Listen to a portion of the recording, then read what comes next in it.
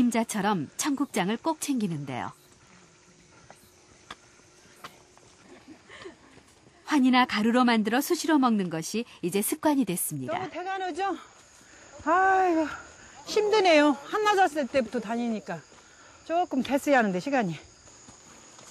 그리고 친구나 주변 사람들에게 청국장을 권하는 것도 잊지 않습니다. 2년 전에 맹그런 것인데 이렇게 열지 않으면 암시랑 안 써요. 이게 모양이 기본 이상이 틀어져갖고. 왜 안 되냐? 야가 발효식품이라는 것이 그 병균이 죽으면 안 되잖아요. 위생. 그런데 그것이 살기 위해서 이건 자연 그대로. 과거로부터 전해 내려온 우리의 발효 음식.